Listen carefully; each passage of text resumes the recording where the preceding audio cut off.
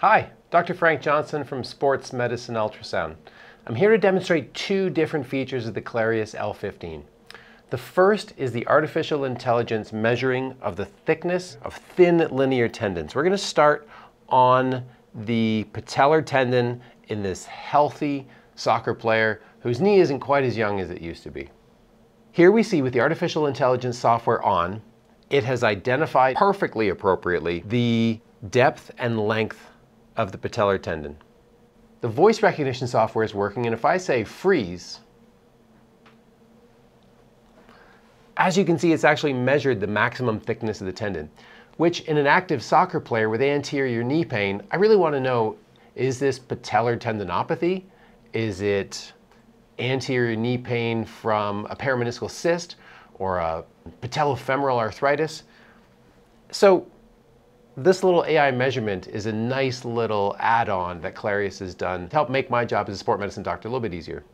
Now that we've looked at the patellar tendon, it's time to do the intra-articular hyaluronic acid injection.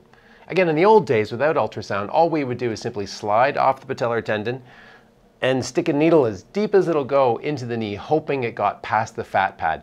But as you can see, the fat pad is quite sizable, and in some patients, the needle would actually stop inside the fat pad, and you'd be injecting an expensive hyaluronic acid product into the fat pad, and it would never get into the knee.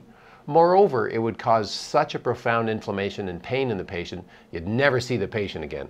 But with ultrasound, we can find a beautiful spot in the suprapatellar recess where the fluid's sitting there, easy to access. Here we can see the patella, the quadriceps tendon, the suprapatellar fat pad. Down at the bottom of the screen, we can see the femur, the prefemoral fat pad, and between the two fat pads on the left-hand side of the screen and the right-hand side of the screen, we can see joint fluid.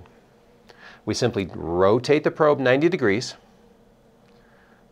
and through the sterile gel, we can see a nice linear cleft of synovial fluid. So for the hyaluronic acid injection, all we have to do is get into that, and it's inside the knee joint.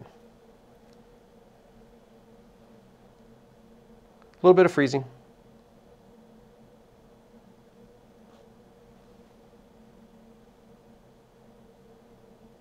And there's my needle coming from right to left. Now again, the advantage of the ultrasound is I can see that it's in the right spot. Too high, I'm in the quadriceps tendon. Too low, and I'm pranging this poor gentleman's lateral femoral condyle, and nobody likes that.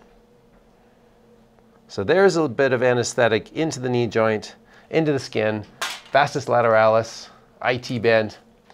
Now to finish off the injection, the hyaluronic acid.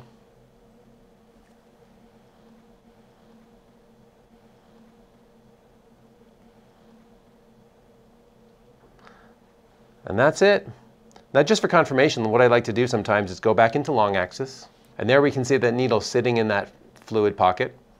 And to finish it off, come back here. 3, 2, 1, and there we go. Again, I can see very clearly my needle tip has not inadvertently wandered into the quadriceps tendon. There we go. That's it. Hyaluronic acid injection into the knee.